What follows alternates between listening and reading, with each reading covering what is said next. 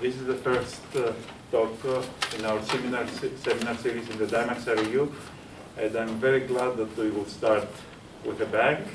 We will start with Professor Mikhail Khovanov from Columbia University.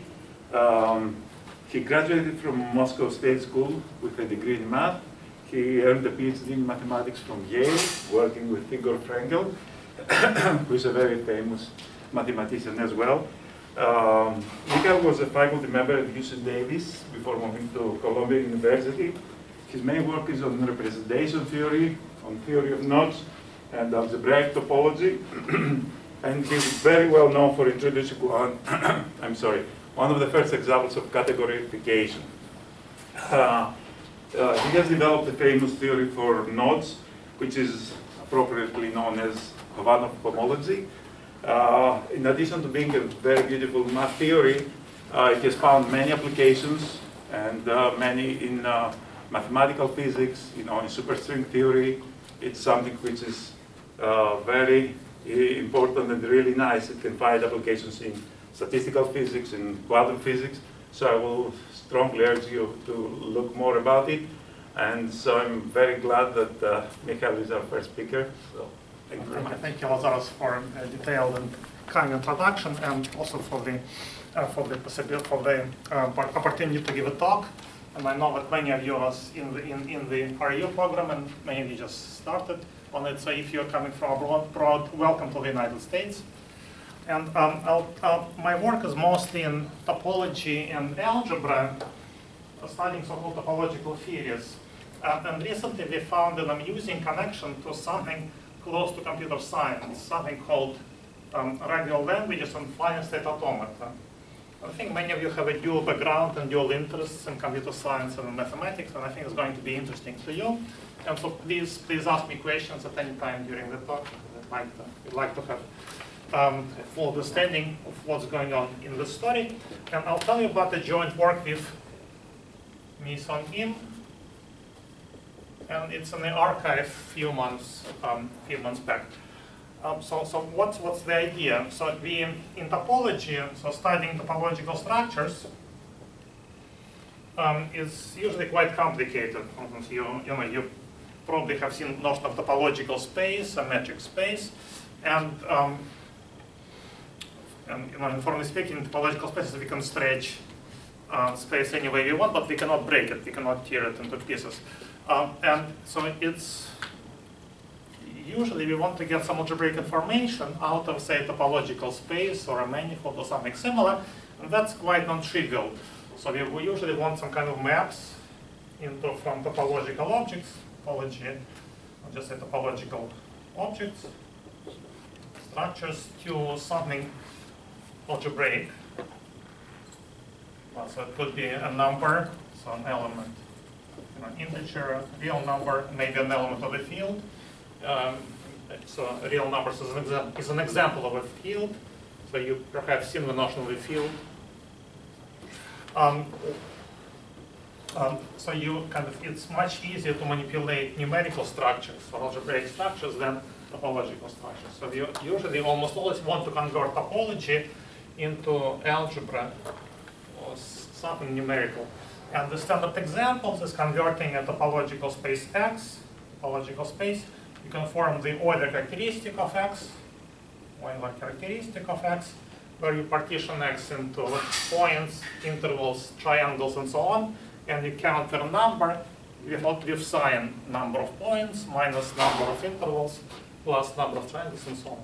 So we won't need this notion, but there's Euler characteristic of a topological space. I'll also mention more complicated invariants. Again, we won't see them in the talk, but just to give you feeling how this fits into the more classical topological story, there is something called the fundamental group of a topological space, where you look at paths in the topological space up to deformation, up to homotopy.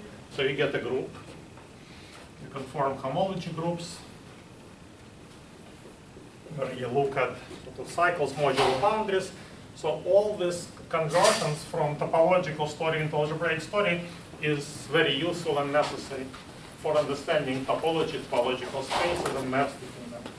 And we'll use similar conversion today from topology into algebra, to a slightly different flavor. And today we're going to work in low dimensions. Low dimensions. We're going to work in dimensions 1 and 2 only, and we'll start with dimension 2. In dimension 2, there are surfaces.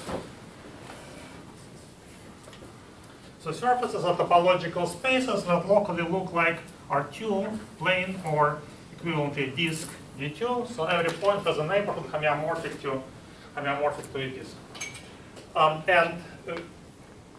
So surfaces, we can look at closed surfaces. So surfaces that have no boundary. So for comparison, here's a surface with boundary. This has circle as the boundary. Here is a surface without boundary. And we also look at require compact surfaces, so they don't go off to infinity. So there's not a compact topological space. If you haven't seen this, we only care about surfaces that have this form. They look like this. They have some number of handles, G. That's greater than or equal to 0. In this example, there are 4 handles. And we're only looking at surfaces, in particular, that are orientable.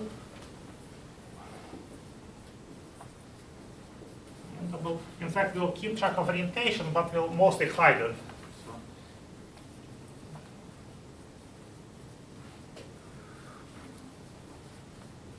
And this means that a surface does not contain a Möbius band inside as a subsurface, as a subspace. So we don't allow Möbius bands on anything that contains a Möbius band.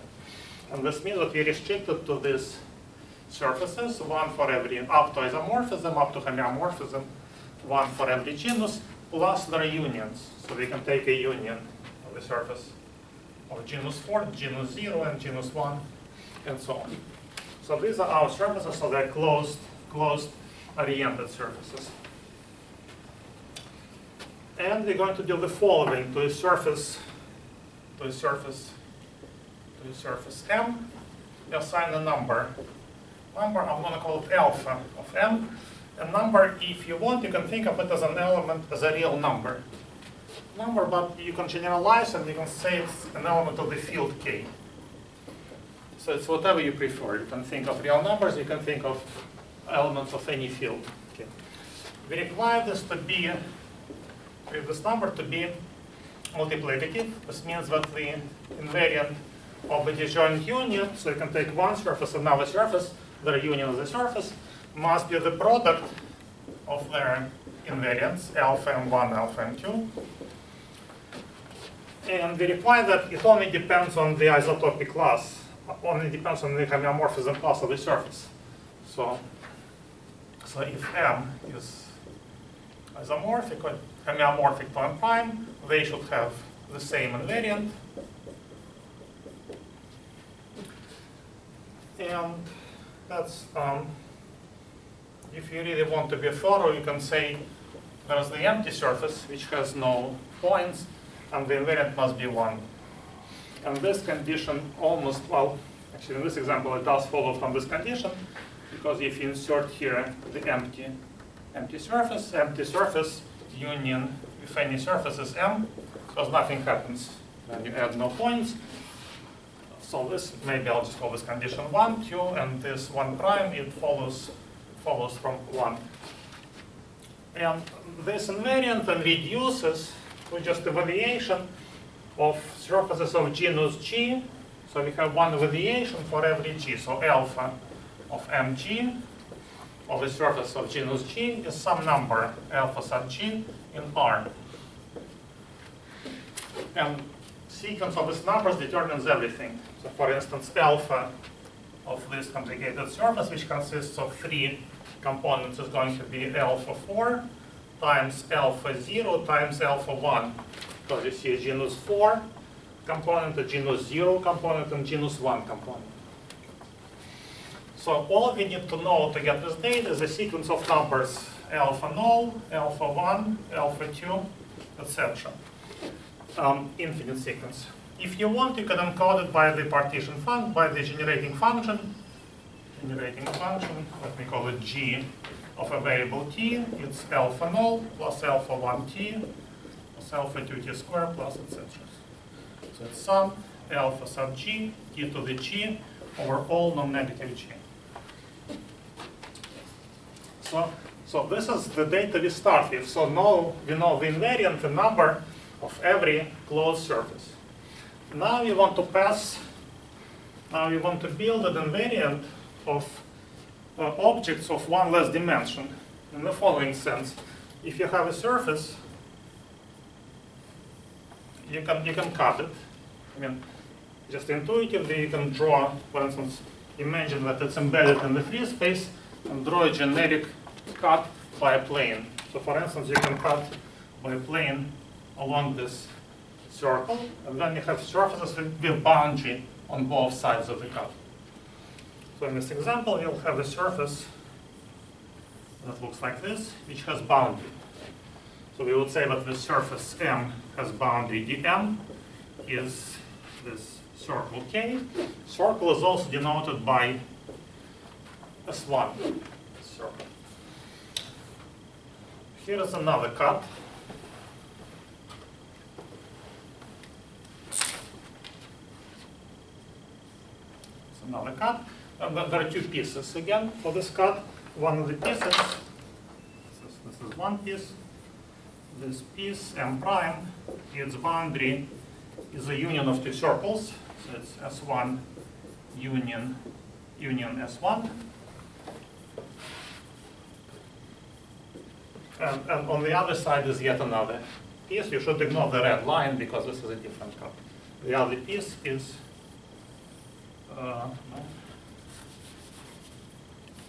the other piece is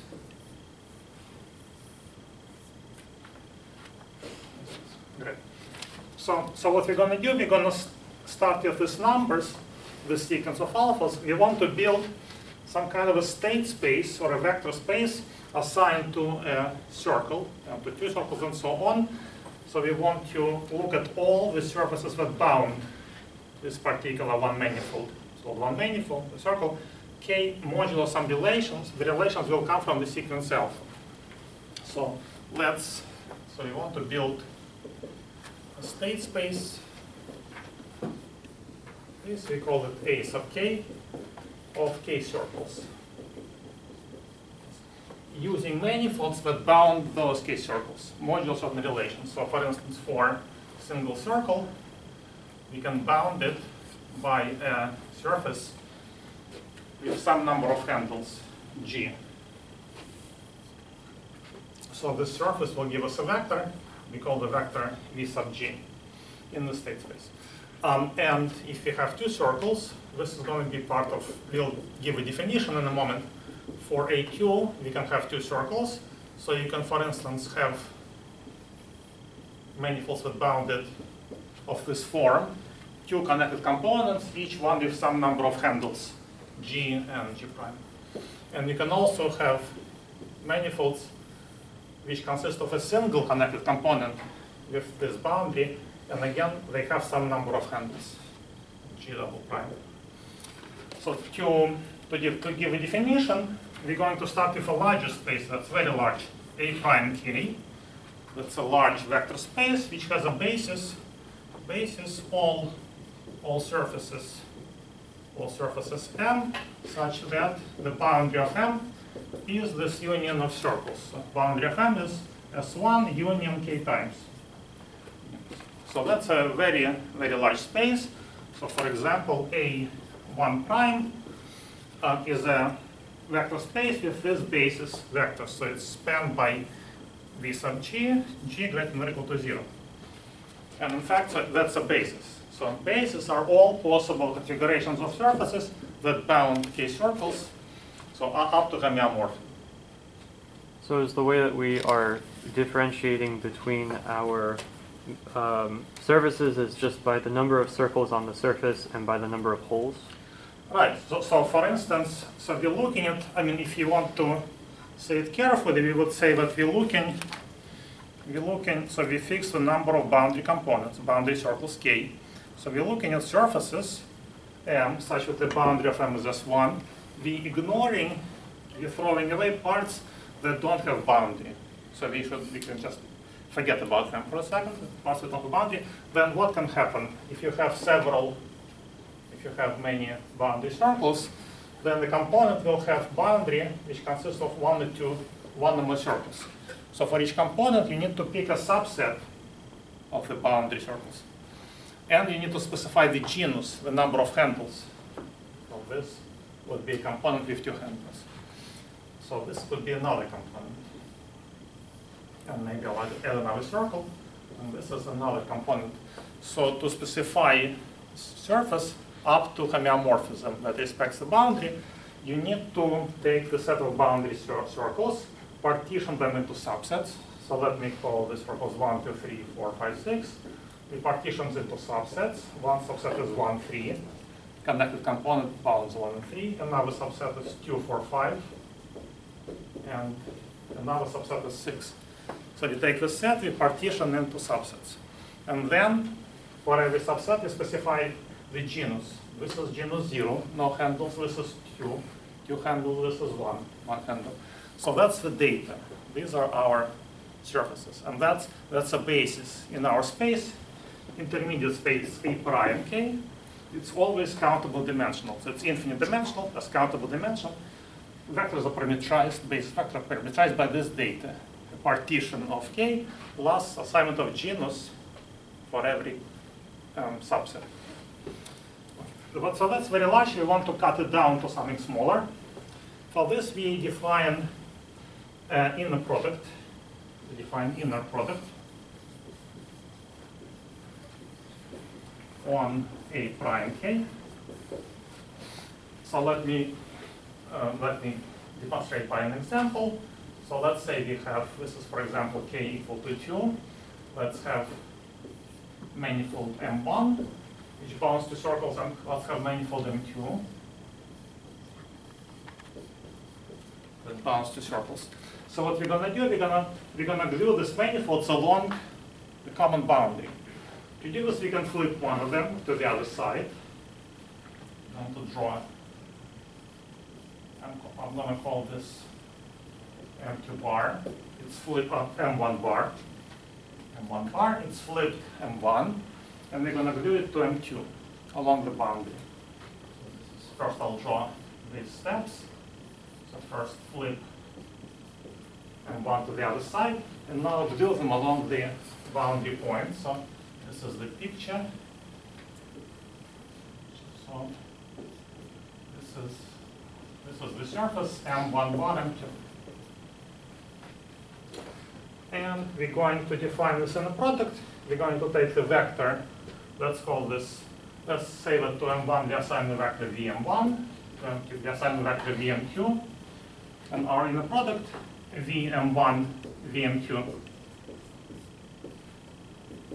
is alpha of M1 bar M2. So M1 bar M2 is a closed surface of some genus. So apply alpha to it. Well, it might be a union of, might be several surfaces, but each one of some genus, we can apply alpha to it to get either a single alpha as a result or product of alphas, one for every component. And so this is our bilinear form. This is our bilinear form, or inner product. Are you comfortable with the word bilinear form? It's inner product. It's symmetric. It's symmetric because the genus of the surface doesn't change if you reflect it. And we extend it, so we define it on basis vectors, and we extend it by linearity to the whole space. So what you get is this product A prime K times A prime K into our ground field, which could be real numbers, could be any field. And remember that A prime K is infinite dimensional, it's very large. Now define A of K to be the quotient A prime K modulo the kernel of the bilinear form. So what does this mean? What does this mean? So that means that we impose some relations. We want to kill some linear combinations of vectors in A prime. And specifically, the sum, linear combination sum A sub I, V, Mi. So for every I, we have some manifold Mi with a given boundary. So this is 0.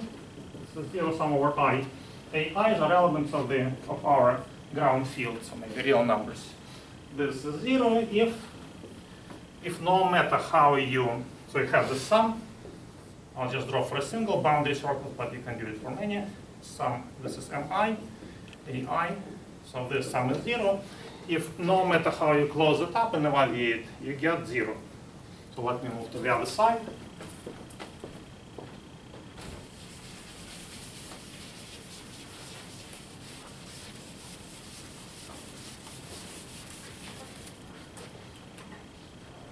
So we can take the sum, but we can glue any surface M at the top. So it's reflected, so it's a bar. So the sum is 0. All right, again, sum AI, V, Mi is 0 if for any surface M such that the M is the same union of circles, K circles, this sum is 0, and this means sum AI alpha of M bar Mi is 0. So this is for the artificial definition. It is saying linear combination is 0 if no matter how you couple it to a manifold, to a surface on the other side and evaluate, you get 0. So this is implicit definition. It's just saying given alphas, look for all such combinations. For all such combinations. This sum is 0 if no matter how we couple it and close on the other side, we get 0. Excuse me? Yeah. I have a question. Is there a reason we are taking the boundary, like the closure for M1 in the inner product definition? Let me see. So what we want to do, so we're starting with numbers for closed objects. We're starting with numbers assigned to surfaces in dimension 2. And we want to build a vector space. We want to build a state space for manifolds in one dimension. So in this case, for circles and their unions. So we want to build vector spaces or state spaces for generic cross sections. So when you take a surface, cross-sect it generically by a plane. I don't want to give a definition, just let's use the intuition. You cut it by a plane, you see a collection of circles and intersections. So we want to build a state space, a vector space inside. And the definition is implicit. So we is saying that start with this giant vector space that's countable dimensional, infinite dimensional, and just introduce, say that there is this relation if no matter how you close up and evaluate, you get 0. So here is the example. Let us take the function g of t would be just a constant. So beta means beta plus 0 t plus 0 t squared, etc. So that's the evaluation such that alpha of the two-sphere is beta, but alpha of the torus and anything higher genus is 0. So we just looking at only sphere gives an trivial evaluation. So what can we say about state spaces in this situation? Well, let's just look at a single circle at A1. And excuse me, let's look at this manifold. So this is M. So let's look at M1. Let's look at VM1. What is this vector in the state space A1? I claim it is 0. Why? It's 0 if no matter what you couple it to and evaluate, you get 0. So when you couple it to something, this is M1, this is some M. This M has genus at least 1. It has at least one handle. So it means its evaluation, alpha M bar M1, is 0 because of the way we chose our function. So what is the t in that equation? Right, so t is a formal variable that we use to encode all the numbers we have into a single power series, into a single generating function. So our numbers are alpha null plus alpha 1t plus alpha 2t squared plus etc. So we just take the variations of surfaces of genus G, overall G, and we encode them into a single function, single power series. So T is a formal variable.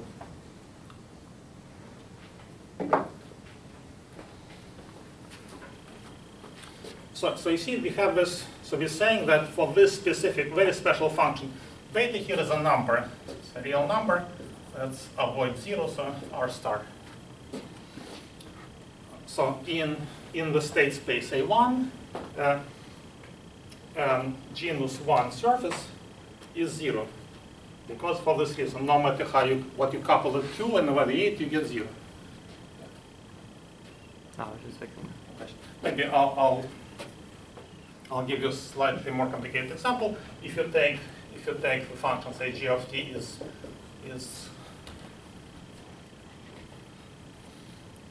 1 plus t squared plus etc.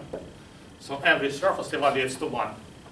And if you take the difference, disk minus a genus 1 surface, then this is 0 in A1.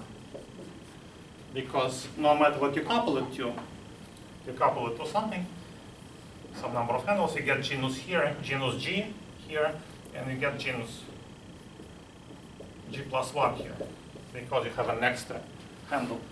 But alpha G, they're both equal to 1. So whatever you couple it to, you get 0, you evaluate to 0. So you have this relation. This is more complicated example. So in this example, so it means whenever, but this also means that whenever you see a handle, so if you have a more complicated piece of your surface with many boundary circles, but at least one handle, that's still 0, because as long as you have a handle, and no matter what you glue it to and complete to a closed surface and evaluate, you get 0. So that's also 0. So for this example, you can reduce to vectors, to surfaces, which have genus 0, but there are no handles. So if you then look at two circles, then if you don't allow handles, there are only two possible vectors.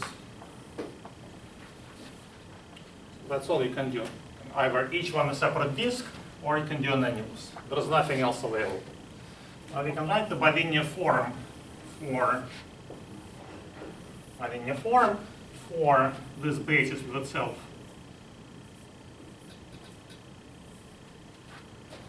To compute the bilinear form, we take one of them, reflect, and glue on top of the other. We get two spheres. Two sphere evaluates to beta, so this is beta squared. Okay. Now if you glue this on top of this, you're going to have this picture. So that's a single two sphere. So that's beta, and that's beta by symmetry. It's a symmetric matrix. And if you glue the last two vectors onto each other, you actually see a torus, and that evaluates to 0. So this is the matrix of the inner product in our basis.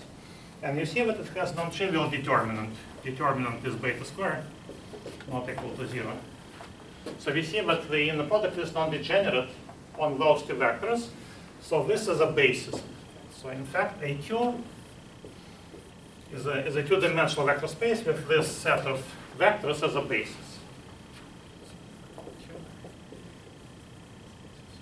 Now you can study this example further. You can go on to 3 circles. For 3 circles, you can check that anything you build using genus 0 is going to be linearly independent. So you'll have 5. You'll have one picture like this. You'll have 3 pictures where you have a disk and an annulus, because there are 3 possible positions for a disk. You can also do this, and we can do this. And there is one more vector where every circle has its own disk. 5 vectors. You can write down 5 by 5 matrix, compute the determinant, see it's non-zero. So these 5 vectors are linearly independent, and they give you a basis of A3. A3 is 5-dimensional. And you can repeat this game for A4. For A4, again, I'll skip the details. For A4, there are 15 possible such decompositions into subsets. And you can check if there's one relation. I won't write it down fully, but I'll just tell you that if your surface has a crossing, in this particular example, you can decompose it as a sum of several terms without crossings. So terms like this, for instance. Terms like this. In this picture, there are no crossings. So then it's not a basis anymore. This diagrams 4 equal to 4 and 5, but you can control the relations and you can find out the size of the vector space AK for any k in this case. So this is just an example. You get some interesting combinatorics. You can relate it to what we call representation theory for some algebra. So this kind of algebra appears later on. Also, so this is sort of a funny way where we converting some topology of surfaces into some algebraic structures, vector spaces with additional properties, additional data. Let me mention that these spaces, so once we fix alpha, once we fix radiation alpha and build the spaces n, they have nice properties together, overall n. Because if you have any, let me draw a surface which has some boundary at the top and some boundary at the bottom. So let's say this is a surface M, such that it has top boundary, d top M is some number of circles, say maybe k circles. And the bottom boundary of M, some number of circles, say n circles. Then this M defines a map from AN to AK. Defines a map, linear map of these vector spaces. Now, how does it work?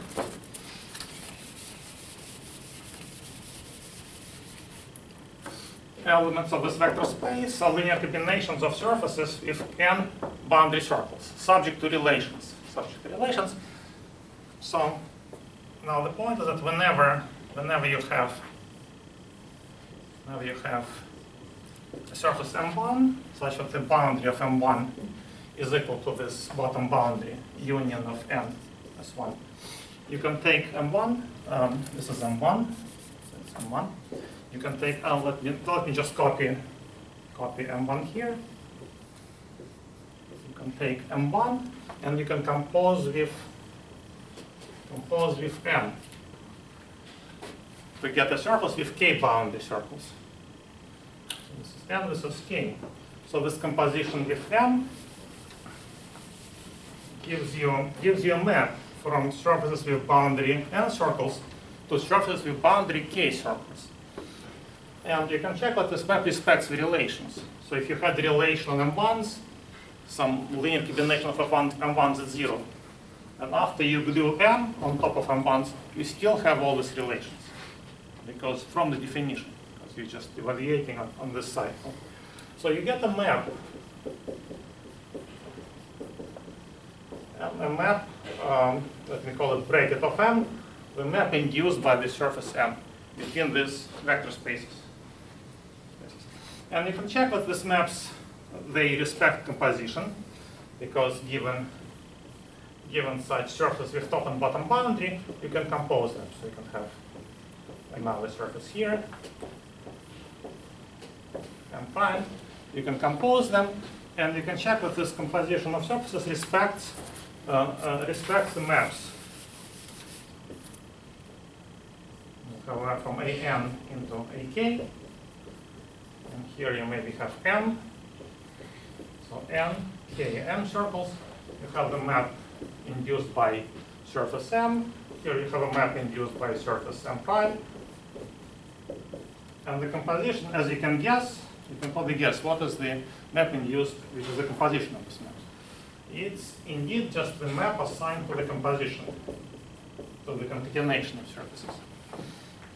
So in this way, this vector spaces A of n, they fit, the structure is respected by what we call cobordisms. Cobordisms, they sort of connect this one-dimensional manifolds with circles, body surface. So we have bottom circles, top circles, and you can compose them. So cobordisms give you an example of a category. So I'll just mention categories briefly. Category has objects, it has morphisms. So in this example, objects of the category are collections of circles. And morphisms in the category are these cobordisms, these surfaces from n boundary circles to k boundary circles for various n and k. And you can compose morphisms. Here you're just gluing. You glue one cobordism on top of the other. That's composition. It's associative. So there are categories have objects and morphisms subject to some axioms, the most important of which is associativity. And what we have here, we're converting topological information, we're converting interactions between unions of circles given by the surfaces. We're converting into algebraic information, into linear maps between vector spaces. One vector space for every n, and one map for every cobordism, for every surface with two boundaries. Boundaries. And it's sort of, and these maps, they respect the structure of the categories. So that's an example of a functor. Again, I just want to be very brief about categories, but just if you're familiar with this terminology, it's a very useful language in mathematics. We're converting topological information into algebraic information. We start with the category of cobordisms, category of surfaces, and we're mapping it into category. This is a vector space for every n, a sub n, and we have a linear map, bracket m for every surface. So we're going from topological into algebraic category of vector spaces. These are objects, and linear maps, those are morphisms. And if you look at topology, then most great many topological invariants have this property. We're going from some topological category to some algebraic category, often a category of vector spaces or category of forbidden groups. If you look at fundamental group, if you look at homology groups, at homotopy groups, we're going from category of topological spaces and continuous maps into some algebraic category, like vector spaces. And the difference with cobordisms are kind of, it's not just a map of topological spaces. It's not a map from circles to circles. It's something more complicated. It's something that stretches between the two of them. But this is what we do specific to dimension, in this case dimension 2. You can do this, you can play this game in any dimension. You can start with invariant number for every n-dimensional manifold or n-dimensional object. And given this collection of numbers, you can then build simple invariant of cross-sections. You take a cross-section. In this example, it's a union of circles, but in higher example, it's going to be some manifold of dimension 1 less. And then you can repeat this game. You can build a vector space for every manifold of 1 less dimension than you started with. And you build this, you get these maps for cobordisms, and you get this functor. But it's harder to build interesting examples in high dimensions because of the abundance of manifolds. While in dimension 2, we can classify surfaces. You know that there's one up to isomorphism orientable surface with no boundary for each genus. So that's easy classification. But in high dimensions, it's much more sophisticated. So free manifolds are beautiful objects, and there's been decades of their studies, and it's very deep area of research, but it's kind of hard to easily come up with some interesting functions from which you can then build something similar in dimension 3. But so today, so maybe let's pause here. Questions about this? Is there a reason that we only consider unions of S1s as our boundary, or is it just because most boundaries are homotopy equivalent to unions of S1? Yeah, so for instance, in this example, so we're starting with surfaces, so they're manifolds of dimension 2. In this example, we're only dealing with oriented surfaces. And when we do this cut, I mean, if you cut, I mean, sometimes you can do a cut which will contain a local maximum or minimum of the surface. And in this cut, you'll see this picture. If you cut by a plane that goes from this is a saddle point. If you cut to this point, you'll see figure 8 as a cross section. often it's enough to work with generic cross sections. So I don't think you can get. I mean, if you want to allow this cross section, for instance, then you can say, well, here I have part of the manifold, part of my surface, two circles that attempt to merge, but we stop here. If you allow such pictures, then you should probably allow its reflection, the reflection of this picture. Then if you have a reflection, then you see what you have is you have sort of two annually that touch at a point, at this point. Then if you want to come up with more general numbers with evaluations of surfaces that might touch each other at various points, that's a vastly more general set because there are just more options to create such surfaces. If you want to have a number for each such surface, then you might be able to build a theory with this special, adding this special cross section. And this might be interesting. So often in topology, for most purposes, it's enough to look at generic cross sections. And in this example, they're going to be manifolds of one dimension less, and we can classify them. They're all circles and their unions.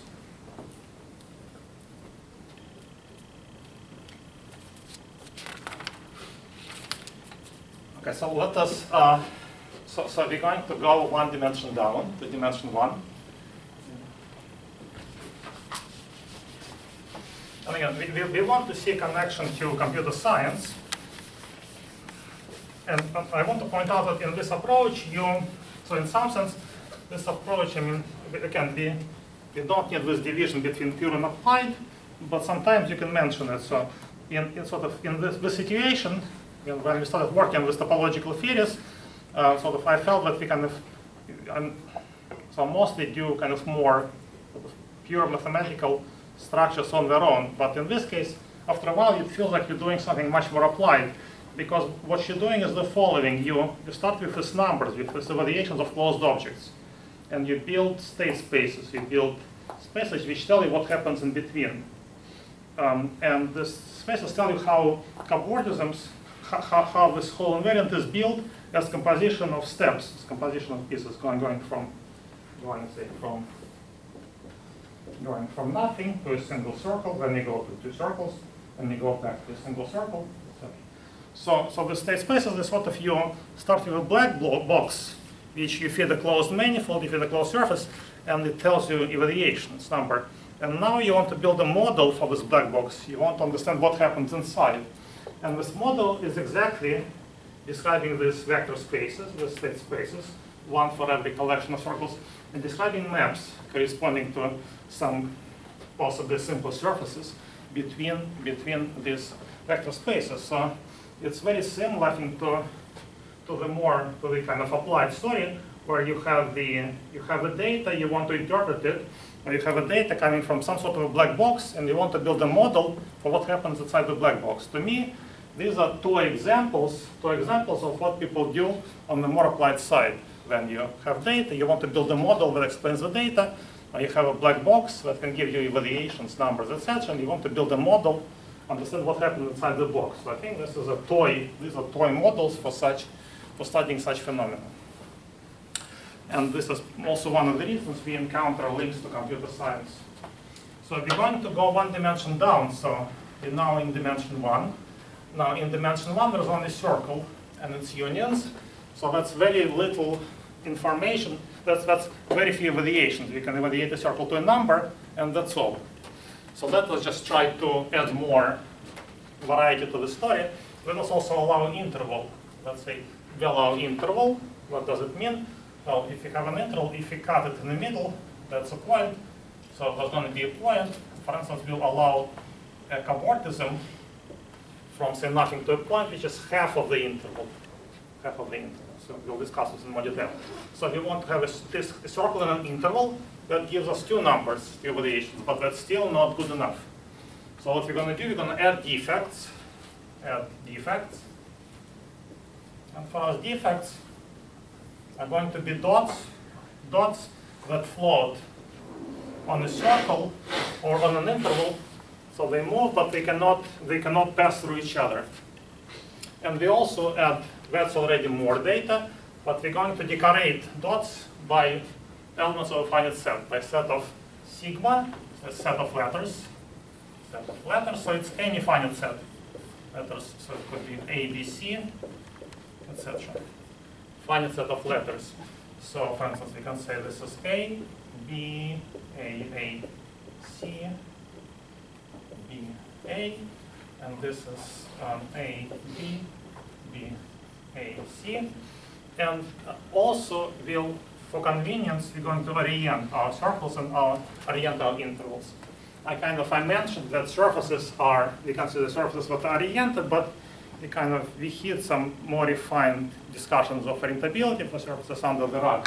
But here we're actually going to orient our one manifolds, orient our circles, and orient our intervals. And so our evaluation alpha will now map these decorated intervals to numbers. So let's think about it. So what are these decorations? So we have a sequence of letters, right? And we don't allow dots to pass through each other. So it's always, so this is the orientation going in this direction. So it's always A, B, B, A, C. We cannot flip it to a different word. So we can write this as A, B, B, A, C. This is a particular decoration of an interval, oriented interval, reading against orientation. So we call this a word omega. It's a word. It's a word. And we didn't know to say omega belongs to the set sigma star of words. Words in letters sigma. So empty word is fine. So an empty word corresponds to a circle with no dots. Then we can have a word, just a single letter, A. So there's one dot. This is orientation. Then and so on. So we can have A, B, A, C. That means we put labels in this order on the 4 dots, and so on. And so our letters belong to this set of words, set of sigma star of words and letter sigma. And this is actually a monoid. Because we can concatenate words. We can take word omega, multiply by word omega prime, means we write them next to each other on a line. So that's an infinite monoid. It's a free monoid on the set of generators sigma. And so that's what we have for intervals. So notice that there is sort of suddenly huge freedom, because we can take any such word, and there are exponentially many words of length n, and assign a number to it. So there's lots of flexibility, lots of choices. But we also have circles. On a circle, we have a word. So if we cut somewhere, we can read the word A, B, C, A, B, A. But if we cut somewhere else, it's going to be a different word. So on a circle, we need to consider words up to cyclic equivalence. So cyclic equivalence means that word omega prime is equivalent to omega prime omega for any words omega prime. Because we can write first omega, then omega prime, or we can reverse. The order doesn't make a difference. So we take sigma star, modulo this equivalence relation, cyclic order. And we call the equivalence classes sigma star circ, or sigma star 0. So now what we have, so we have lots of flexibility. Our evaluation function alpha, so as before, alpha is multiplicative. Alpha of M1 union M2 is alpha of M1, alpha of M2. So we need to know alpha on all possible intervals labeled omega, labeled by words omega, and on all possible circles labeled by words omega up to cyclic equivalence. So our evaluation alpha consists of actually 2 maps. Alpha, I'll call it alpha interval, and alpha circle. Interval and circle. And alpha interval is a map from words, sigma star into, well, here's another twist.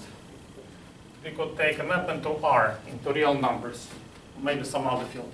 But here we're actually going to be thrifty. We're going to map to a set with just 2 elements. We call it B, set with elements 0 and 1, and relation of 1 plus 1 is 1. So this is known as a Boolean semi-ring, or semi-field.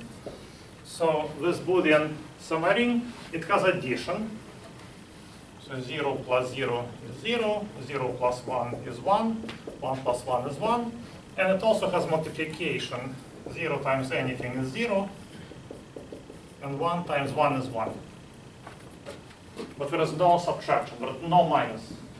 You can only add, you can multiply, that's it. And you have 0. From 0 you have 1. Boolean semi-ring. And likewise for the circle, evaluation of cyclic words into B. So why are we doing this?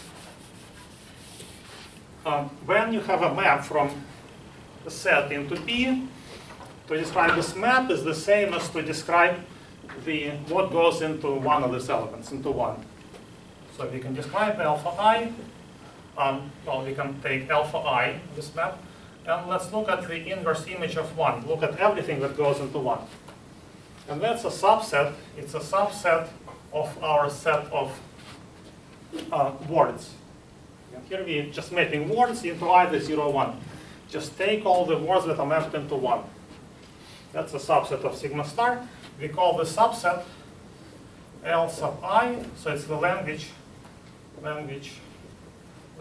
of evaluation alpha I, of evaluation on intervals, on interval words. So there's less freedom. So we're just saying that any map of sets from the set to B is described by saying which subset L sub I in sigma star goes to 1. Because then everything else goes to 0. But such subsets they are studied in computer science as languages. So by definition, in the formal language theory, a language is just any collection of words. So you have a set of letters, take all words, just take a subset of words, that's a language. So any subset of words, any subset of sigma star words. But here we need to have circles as well. So we also need a circular language.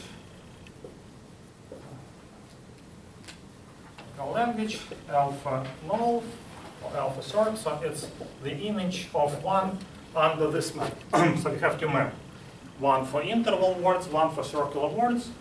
And they define an interval language and a circular language. So this alpha corresponds to a pair Li, L circ. This is interval language. It gives us a variation of intervals with words omega on it. And the circular language, it gives us evaluations of circles with word omega on it. So in particular, omega is in Li, if and only if alpha I of omega is 1, if and only if the evaluation of an interval with omega is equal to 1. And likewise for the circular language. And now we can repeat the story, we can build state spaces. For manifolds in 1 dimension less, for 0 manifolds. Well, there's not that many 0 manifolds. Let's understand them. Some questions?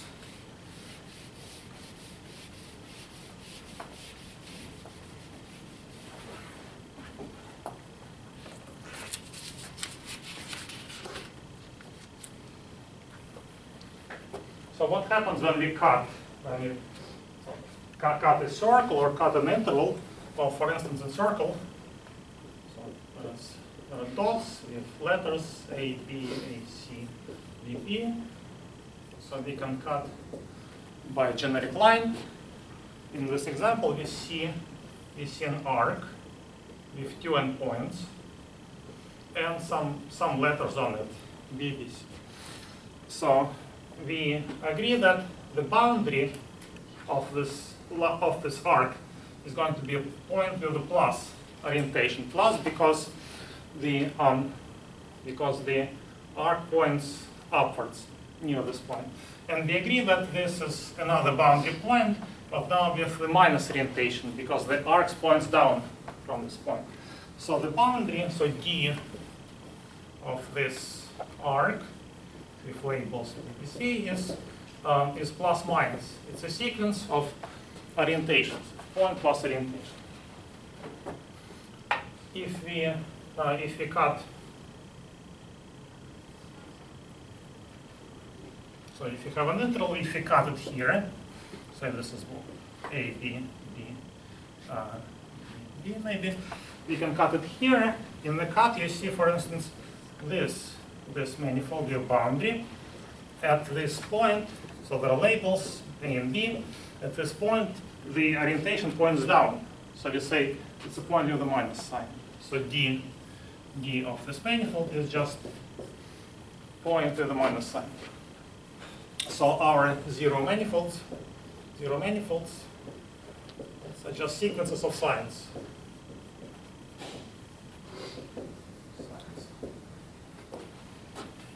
Of course, it's possible to cut an interval in a more complicated way. For instance, we can have an interval cut here. Then if you just look at 1/2 of this picture, we see an arc with two endpoints and orientations, plus and minus, and an arc with one endpoint, plus some dots with labels. So that's another example. So in general, our manifold wave boundary will consist of some collection of arcs with two endpoints and some collection of half intervals with one endpoint, which is either plus or minus. Okay. So now what can we say about the state spaces? And notice that now we don't have real numbers, we have the semi-ring B. And when we had real numbers, the state space, AN, was a vector space over real numbers. But with a Boolean, now we need the notion of the Boolean of a vector space or a Boolean semi-ring. So there must be vectors, so we need notion of a vector space. Also, if you're comfortable with the word module, you can say module over B. Again, we don't have subtraction, there is no minus in B. There will be no minus in the vector space over B. But we should be able to add vectors, V plus W, and we should be able to multiply a vector by a number. 0V, well, we agree with it 0. We agree with our module V has the 0 vector, so that this vector plus anything is V. And also, well, we can multiply V by 1, but that should just be V. And if we multiply, so since 1 plus 1 is 1, if we multiply vector V by 1, that should just be the same as multiplying V by 1. If you multiply out, you get V plus V is V. So our vector space over B has this property that the vector plus itself is itself. So this is property we call idempotency. So idempotency of addition. So any vector plus itself is that vector, and that comes from 1 plus 1 being 1 in the ring. And so this is, so you can kind of complete the axioms, but that's all you have. You have vectors, you can take their sum, you have the 0 vector, sum is commutative, sum is associative, and V plus V is V. So these are vector spaces over B.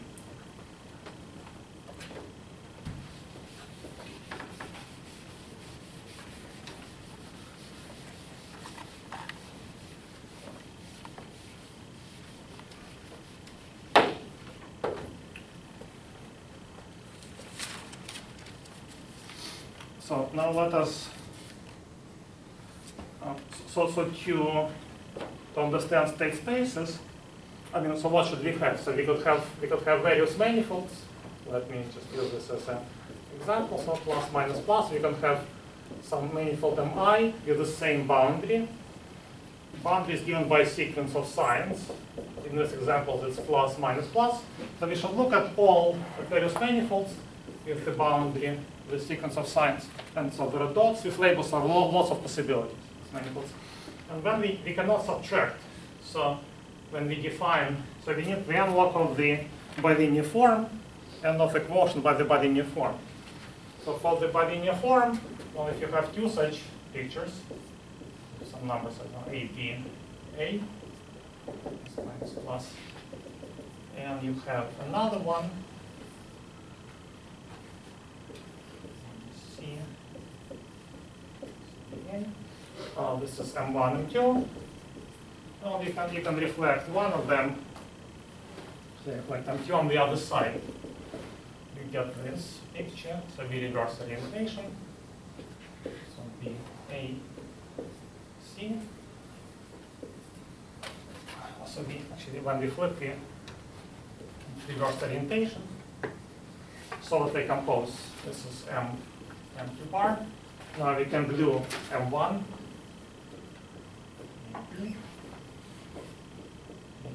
to M2 bar.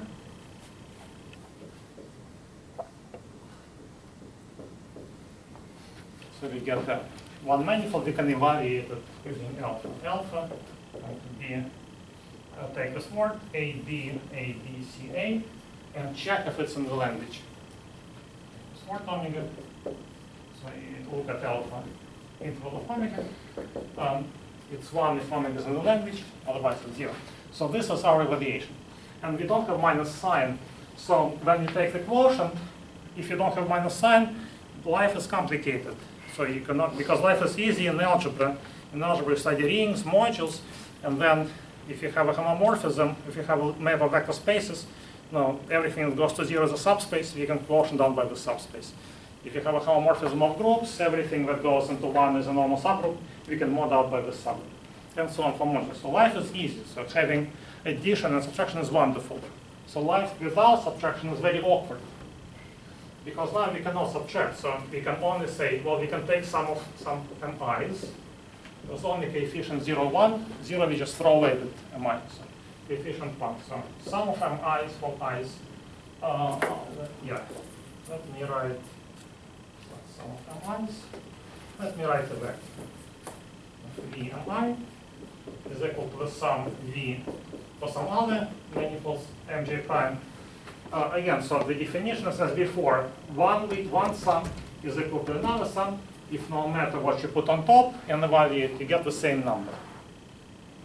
Well, if you put things on top and evaluate, right, so then the sum over I alpha of m bar mi is equal to the sum over j alpha of m bar m prime j.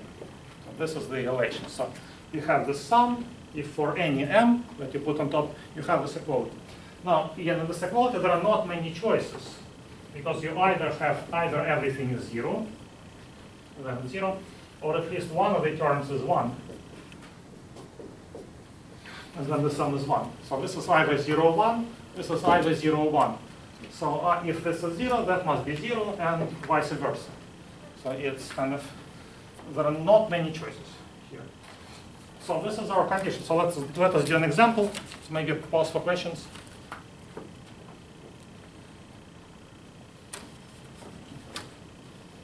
So maybe let's do a small example with just one endpoint.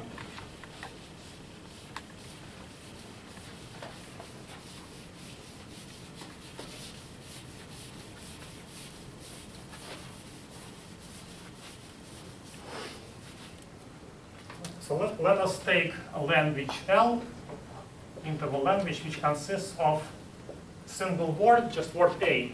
So first of all, our set of letters is just one letter A, no B, this is, and our language is just consists of a single word. So it's a very kind of small language, just one word. So what is the state space A minus? What is the state space of manifolds that bound point minus modular relations? So this language contains just A. Now, if somewhere in the picture you have two A's, two dots, then no matter what you add to it, it's not going to be in the language, so it's going to be 0. That means that if you anywhere in the picture you have two A's, it's 0. Also, I'm skipping defining the circle language, because when you have a single endpoint, you'll never see a circle. To see a circle, you need at least 2 endpoints, because when you cut a circle, it has to be cut in at least 2 places. So we're ignoring a circle language, we're just looking at an interval language. That's this example. So if you have 2 A's, that's 0. So we don't have to worry about those pictures. So we just need to look at the picture with at most 1 A. So let's do this. Notice also that we have pictures that point down. So another way to define the inner product in this case is to say we have pictures where at the end we point down, pictures where at the end we point up, and our inner product is just connect them and evaluate. This is another way to say what flip is.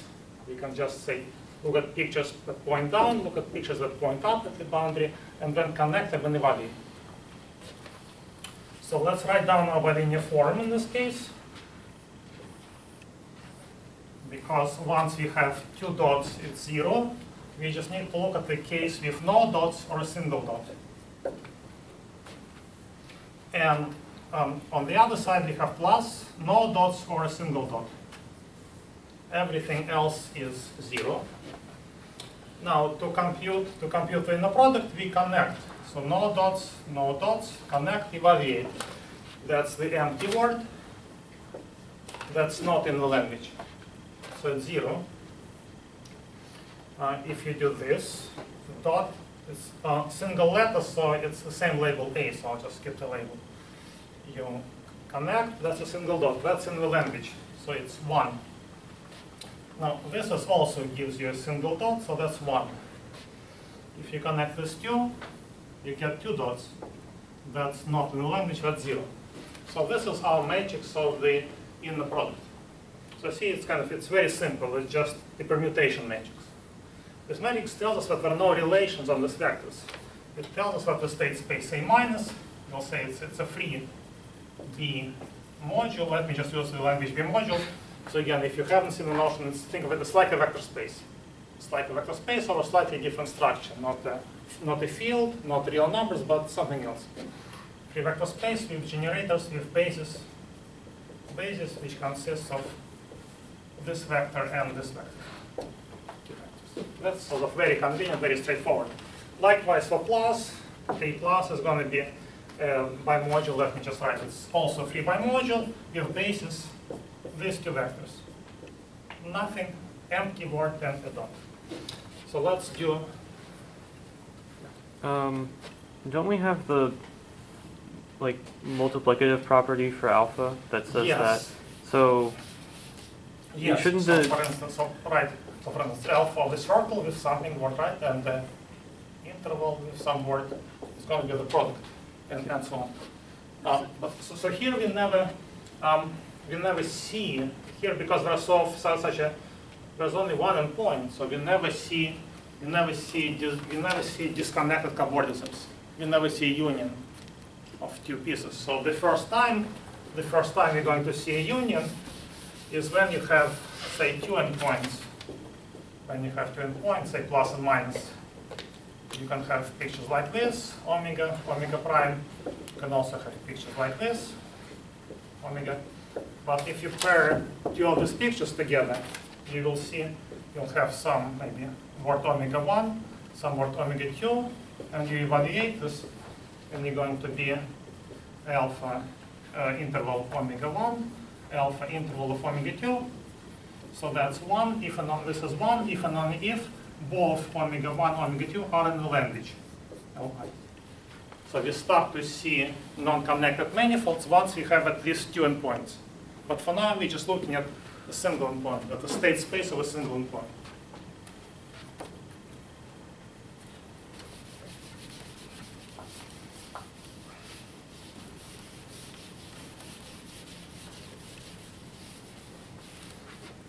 So let's look at a more complicated example. Let's take the language L to consist of 2 words, the empty word and A. Then again, because once you have two dots, once you have a square, and you attach something else to it, you're never in the language. So you still have the same relation, that two dots give you 0. Two dots on an interval give you 0. So we can reduce to the case of a single dot. So we can still reduce our computation to a 2 by 2 matrix using vectors empty word A and using vectors empty word A. Now we match.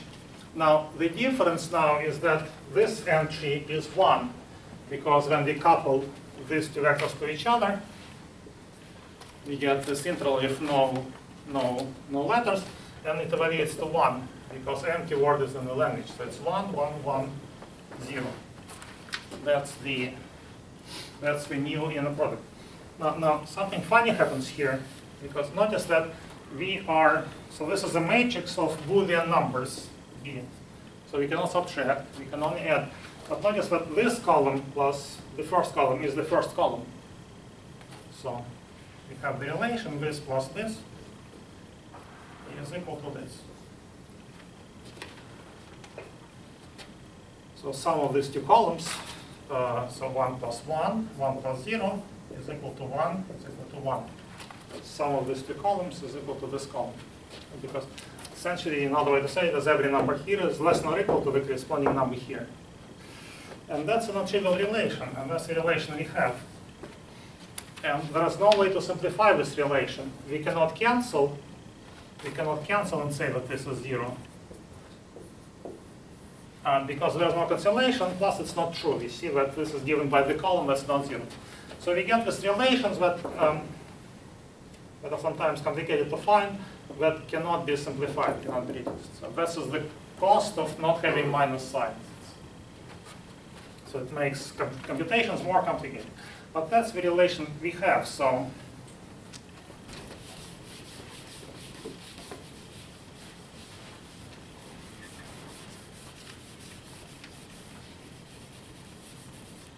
in this example, a minus, it's a B module with generators, down arrow with A, and the relation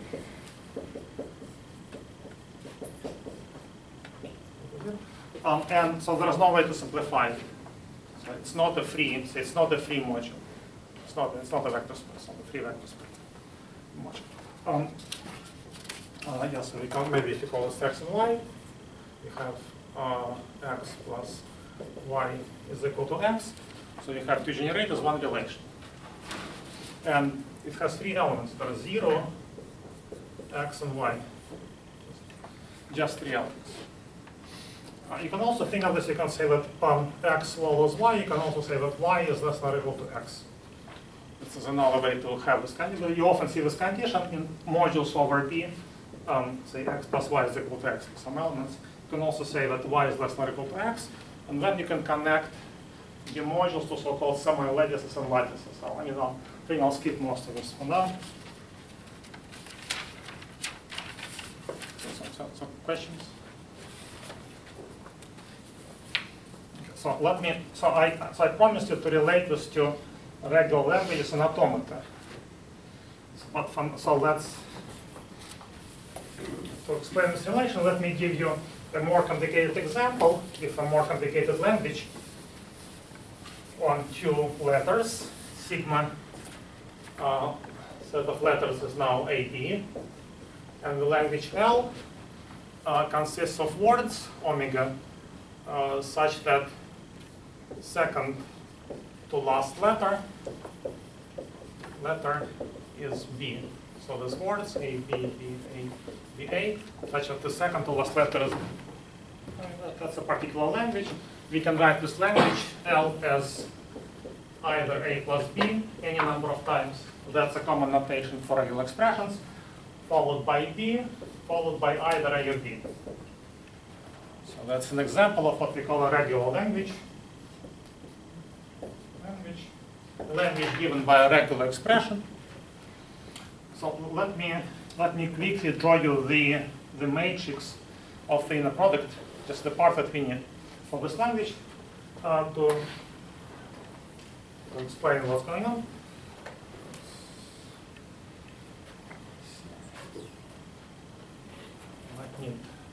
Maybe I'll just draw it even bigger.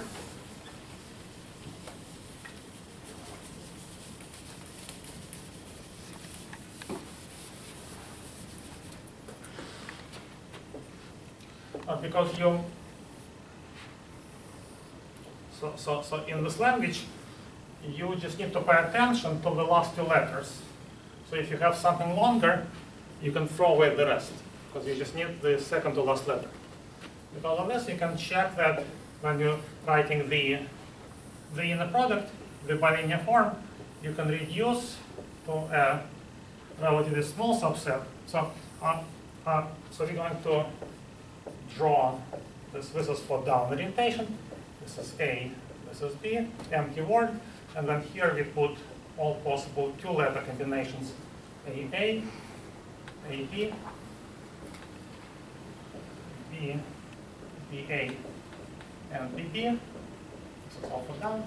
This is for up. Empty word, A, B, A, B, BA,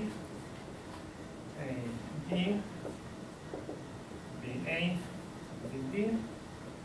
And let me very quickly fill in the matrix and give you a sample example.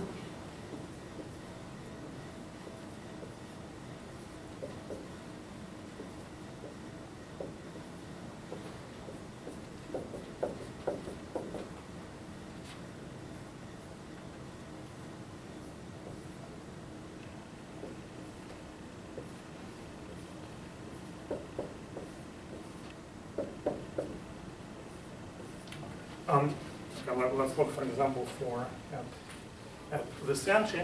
What we're doing here, we're taking AB, this word, we're coupling it to this word B. So we couple by connecting them. We get an interval with the word ABB. And you see that this word is in the language. So second to last letter is B. It's in the language, so we put here 1. Not likewise, we fill out this table. It's not symmetric. It's not supposed to be symmetric. Now, let's try to understand the state space, A minus state space. Notice that there are lots of columns. They have zeros and ones. Let me call this column X. Then this column is also X. Now, I'm going to call this column Y. This column is again X, same as the first column. Next column is a new one, Z. And this column is Y. This column is W. Okay, so what can we say here? Notice that, for instance, this column Y is bigger than X. Y plus X is, so Y plus X is Y.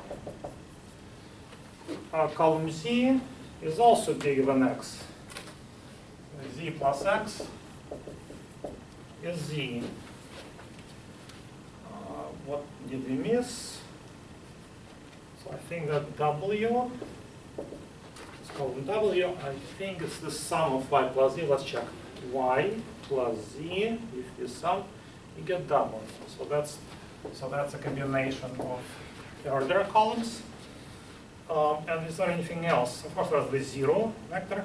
And I think that's it. So we can write A minus as generated by X, Y, and Z, subject to the relations that X plus Y is Y, and X plus Z is Z. So this is the state space. You can check if that's everything. How many elements does it have? A minus, it consists of 0, X, Y, Z, and we can also do Y plus Z. There's nothing else. So A minus, the state space of point minus, consists of 5 elements, subject to these relations. So now we're going to get to automata.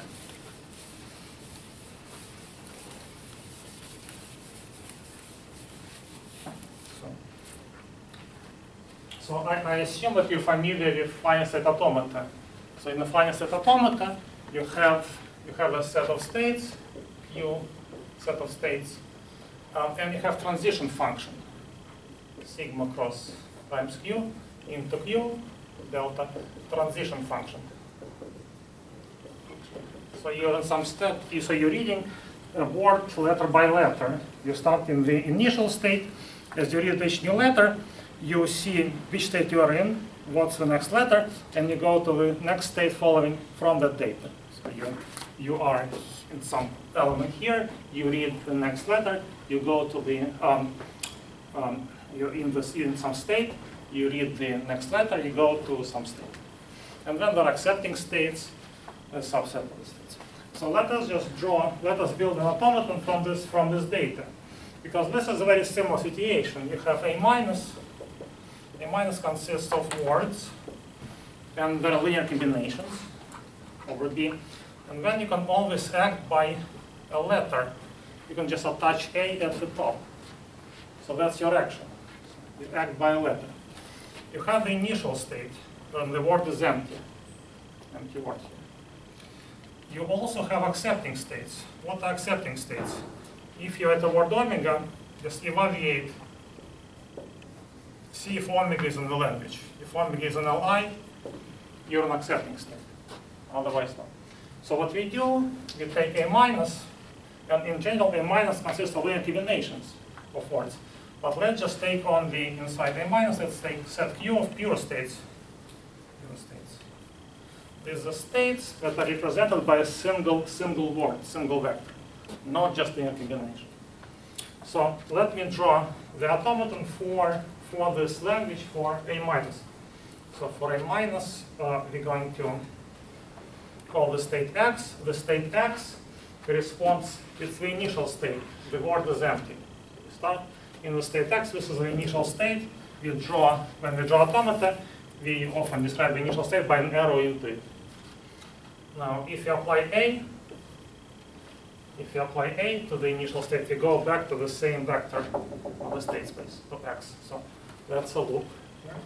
Now, if you apply B to the initial vector, we go to the state Y.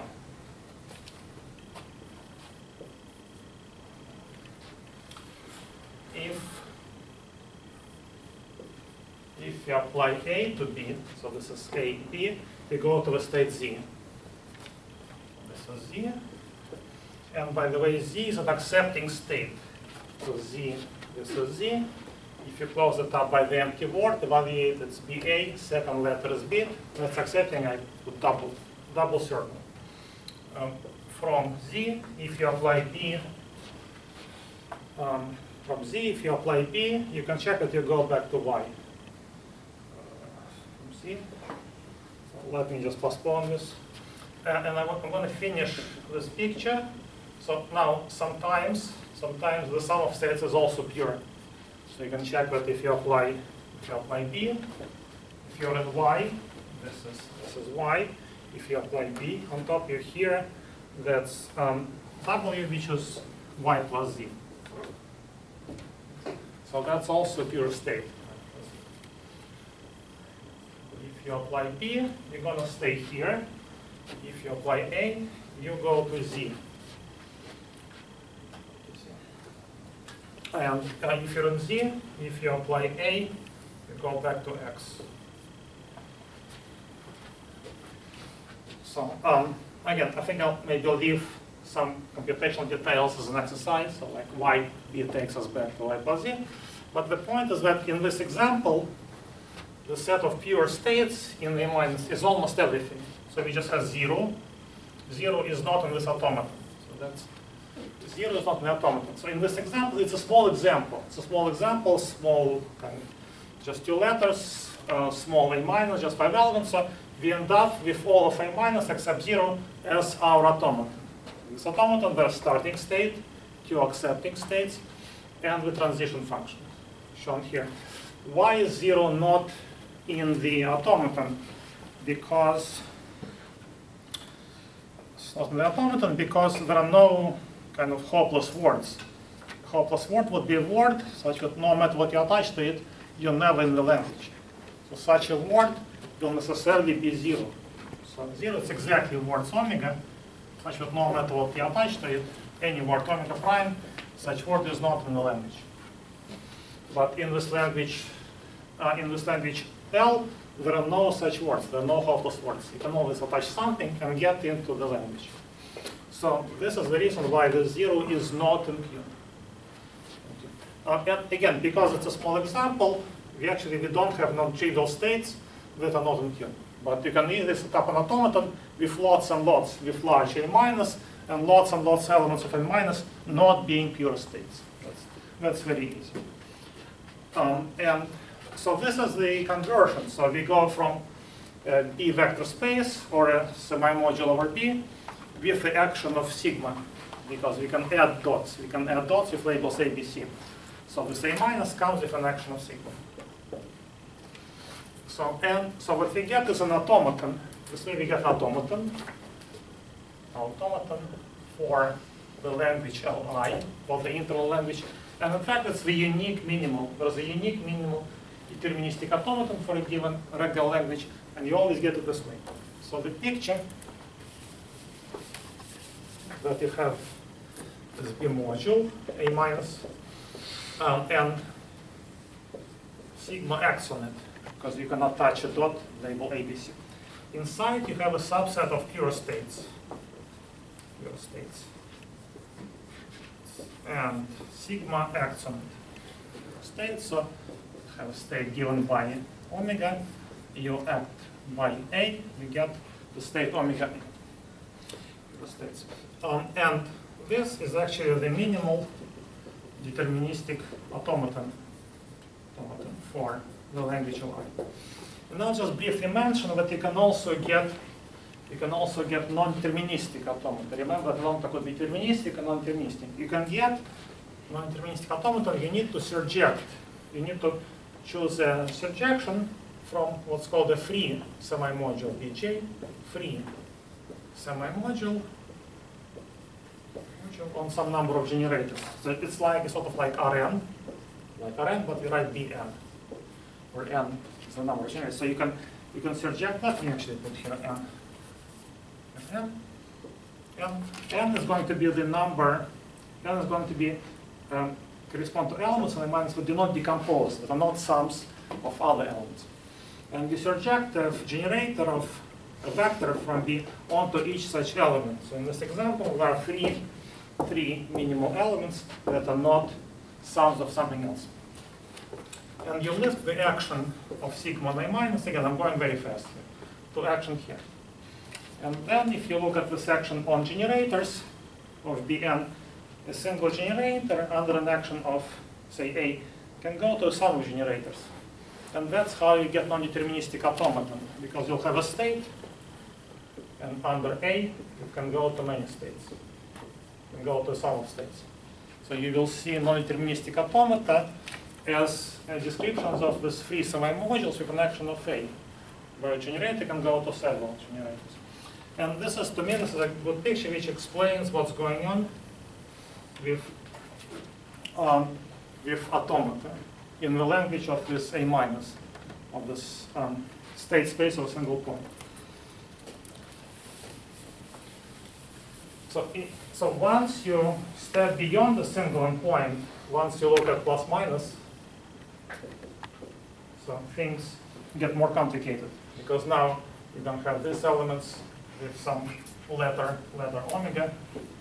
You don't have elements like this, omega 1, omega 2.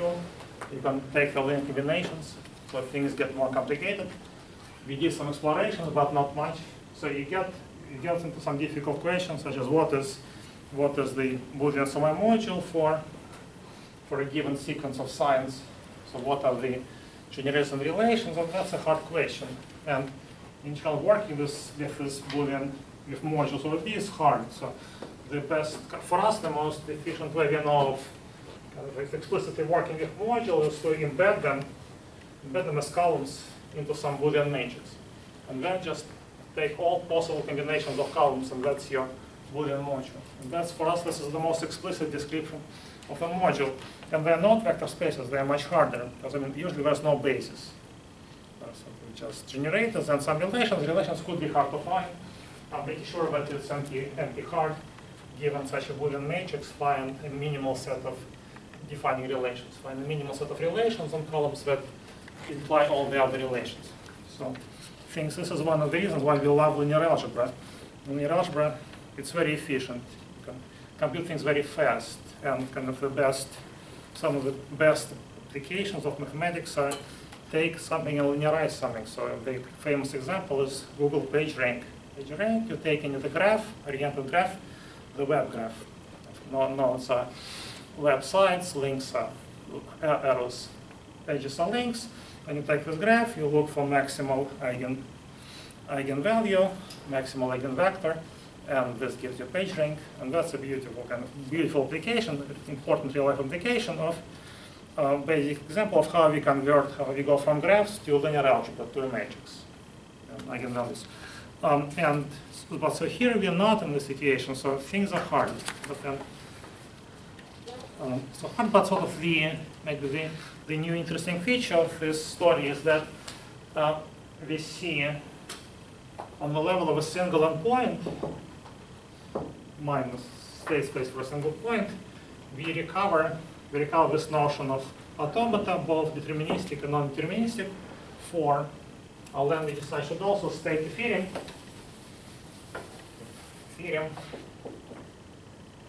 is that the state space is a epsilon. Epsilon is some sequence. So the sequences are finite, sort of B modules and B vector spaces, B modules, if and only if languages Li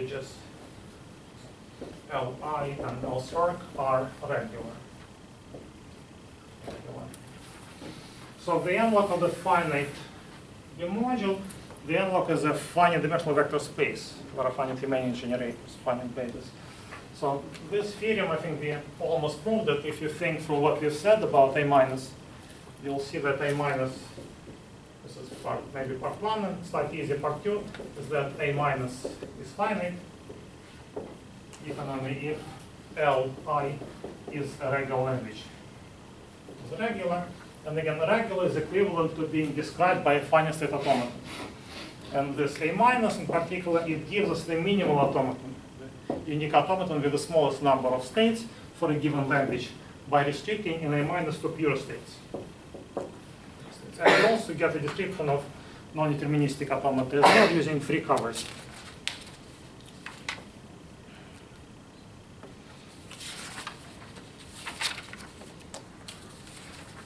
But so you get more, you get the state spaces. So for instance, if you don't have a circle language, if you just look at this and you look at what you're adding here, this is say omega, you can add omega 1, omega 2. You have omega 1, omega 2, and check if it's an Li. So there's something called syntactic monoid associated to a regular language. And this monoid, it's equivalence classes of words omega. Omega is equivalent to omega prime.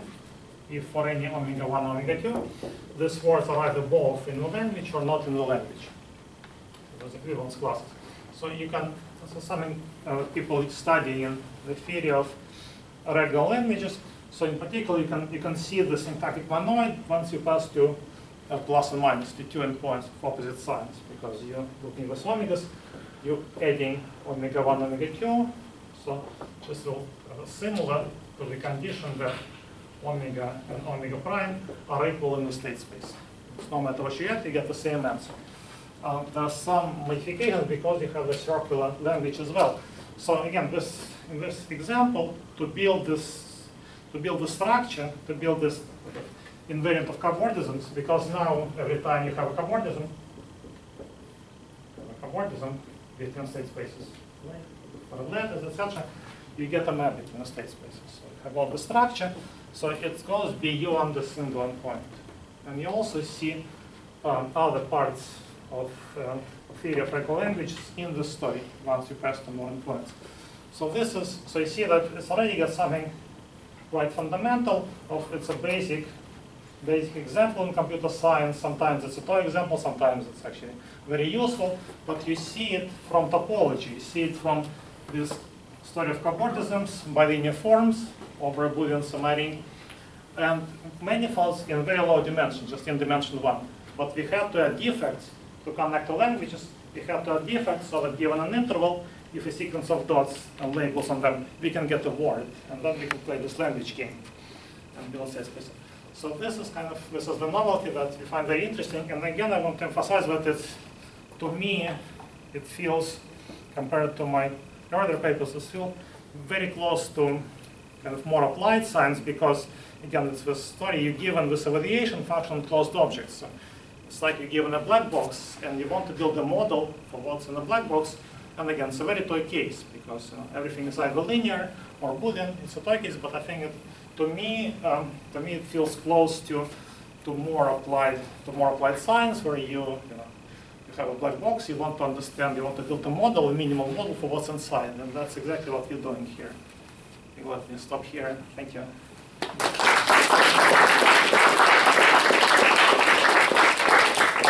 Thank you very much for such a great talk, and also thank you for making this so accessible to all. I think it was a great tutorial, even to algebraic topology, how to start from topology considerations to build the consistent algebra system. But also, I always find it fascinating how you can apply topology or start from one field that actually end up describing languages, automata, and so on. So, do you have any questions in the audience? I also want to add that it's completely unexplored beyond our paper, so we don't know. It would be interesting to find examples in high dimensions. In dimension 2, you can have a surface with decorations, dots, lines, so the effect lines, and more than that. So it's completely unexplored.